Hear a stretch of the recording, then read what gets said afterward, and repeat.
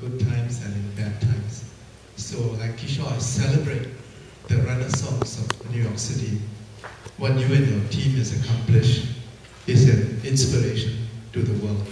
My question to you is, what are the three most important lessons that New York City's success can be shared with cities in Asia? I think number one, New York's advantage over other American cities is the diversification of our population. 40% of the people that live in New York City were born outside of America. The last police class of 1,500 cops that I swore in, the cops came from 48 different countries. Not their parents, they came from them. And that helps you with tourism, it helps you with new ideas, it helps you with hotelling. Number two, you have to keep the crime rate down.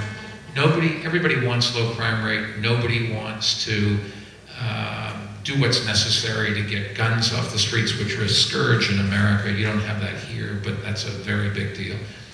You have to go out and you have to really work hard to keep crime down. If you don't have crime down, people won't come. They won't give you a tax base. They won't build. They won't invest and that sort of thing. So that's the second thing.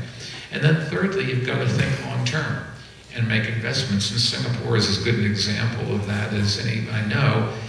New York City, the politics are different, but that just is a different challenge.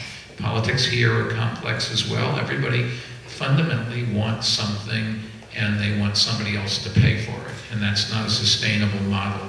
And it requires leadership standing up and saying, you know, you elected me, this is what we're going to do, and not take a referendum on every single thing. I think the Singapore government sympathizes with your point about social media. They're having the same daily referendums in Singapore. Next question.